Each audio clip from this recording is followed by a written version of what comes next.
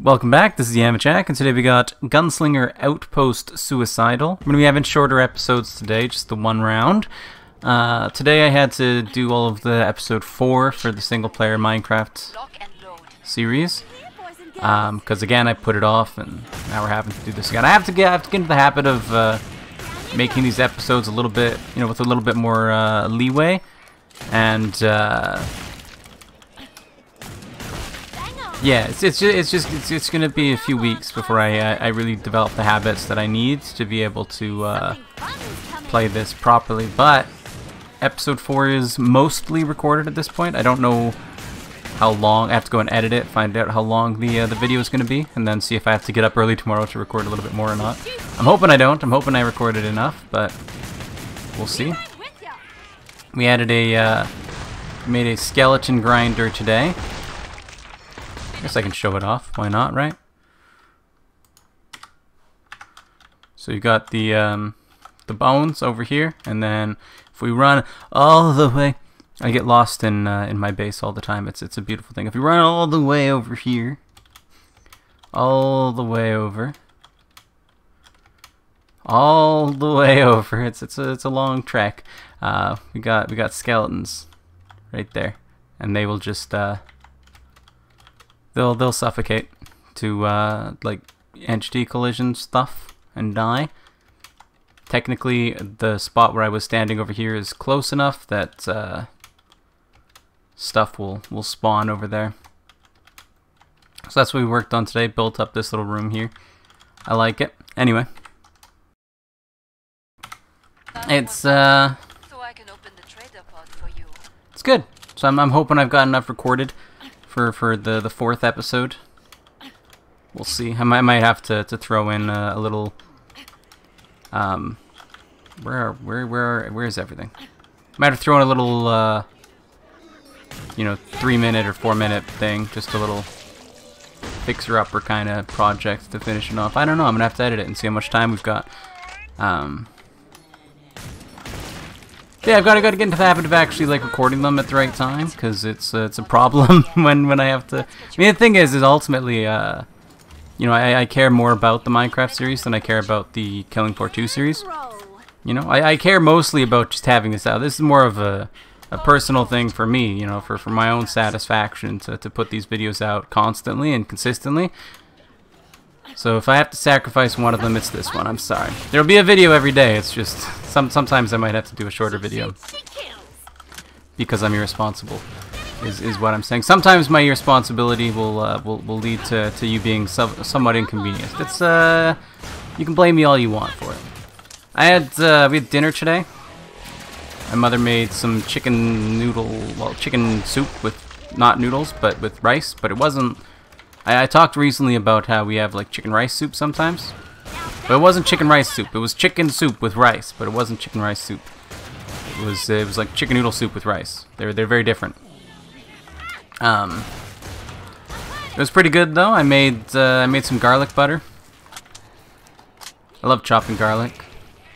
It's a very satisfying thing. I do garlic butter in a weird way though.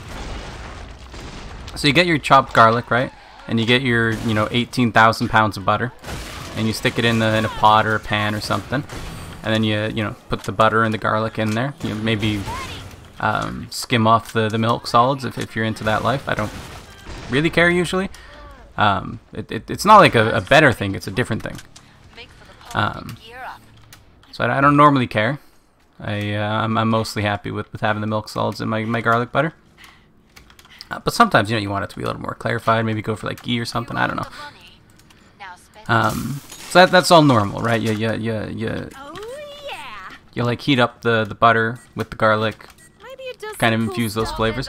What I do after that is I sift the garlic butter so that I remove all the garlic bits from the butter, and then I store them separately. Because in my opinion, once you've gone through the process of heating it, stirring it around, mixing it up, the butter is garlicky enough. That's garlicky enough for any use case where I would want garlic butter. I prefer it to be a little bit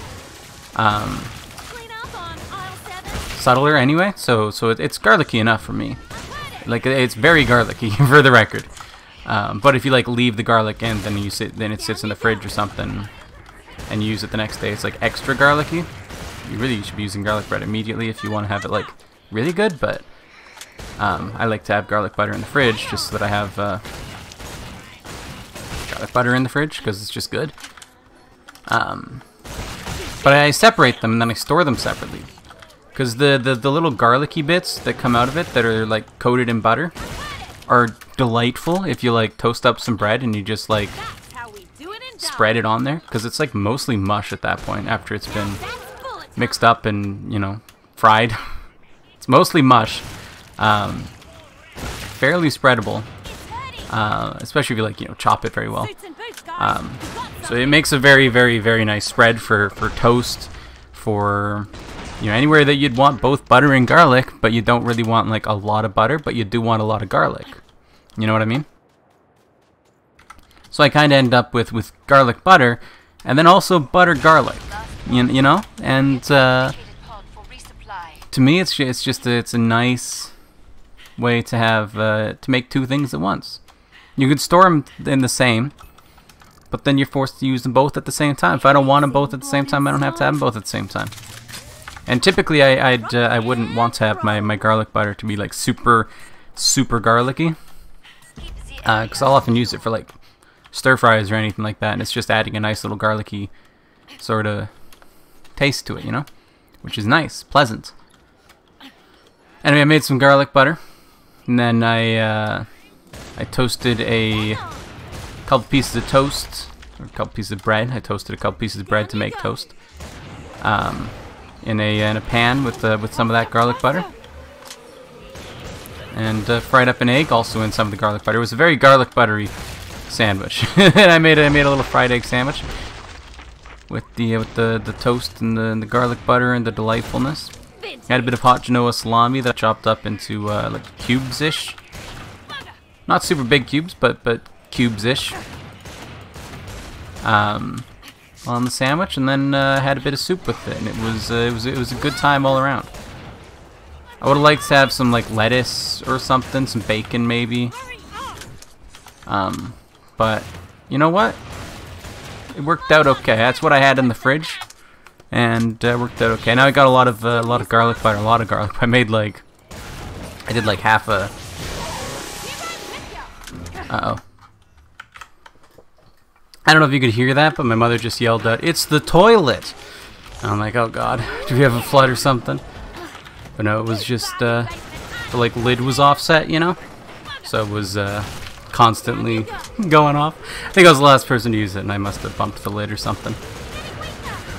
It happens all the time with that stupid toilet. It's a just terrible toilet. I normally realize it, but I guess this time I just didn't. My mother was panicking over it. We've had like several house floods, so it's reasonable to panic over it, but it was, and then they've all been because of toilets too. Like we've had several house floods because of toilets. It's a traumatizing thing for us, I'm sure. Anyway, had oh dearie, I'd rather kill you with it, to be honest. Yeah, had a nice chicken soup with a like garlic bread fried egg sandwich. Got a lot of garlic butter left in the fridge. I don't know what I'll do with it, but I'll do something. It's great to make like fried rice, I think. Anyway, I'm a fan of it. I mean, like, you can do anything with fried rice. Fried rice is just like a fantastic dish to just put anything you want in it. It's really great. You know, you got some leftover peppers, you got some leftover peas, you got some leftover carrots, chicken, pork, shrimp, salmon, steak. It don't matter. Whatever you got leftovers, fry some rice, stick it in it, it'll taste good. Promise. And there's probably, if there were other dishes you could do with those leftovers, that would probably be better. There aren't any other dishes you could do that would take less time than fried rice, while still tasting better than fried rice. It's a very, very fast, easy meal that you can just use whatever you got. And garlic butter, I think, I'm, you know, it's probably a polarizing thing, garlic butter. A You know, you either like garlic or you don't like garlic. I'm a fan of garlic for sure. So I love having garlic butter and stuff. It's way better if you're making toast. Just like butter your toast with the garlic butter instead of normal butter. Like it's just better. I want to make some other like infused butter things, you know, because you can do some like, you know, herbal kind of garbage in it, you know, maybe some thyme and rosemary or something perhaps. Do a couple different types of butters. I'd like to make, I mean, it's a very, like, butter is just in everything, you know, like anytime you're cooking, I've said butter so many times, anytime you're cooking something, like, butter's probably involved at some point in the process, let's be honest here. Unless you're like vegan or vegetarian or something, but like, let's be real here. Butter is used everywhere, so if you can get tastier butters, it's just like it's a really great starting point, you know, in my opinion. For easy things, you know, if I'm making like a complicated thing, I'd rather just like make it, but like just having like a nice tasty butter in the fridge and using that whenever I'm making toast or something, like it's just a straight upgrade in my opinion. Anyway. It is like 8:30, so I do have to end this episode. We have to record the other one still, and I have to edit the Minecraft video. Lots to do. I got to get better at recording the Minecraft videos, and I'm gonna be adding in RuneScape videos too. Oh my god. Anyway, that's gonna do it for today. So thank you for watching. Remember to like the video if you like it, subscribe to see more in the future, comment if you have anything to say, and I will see you next time. Bye bye.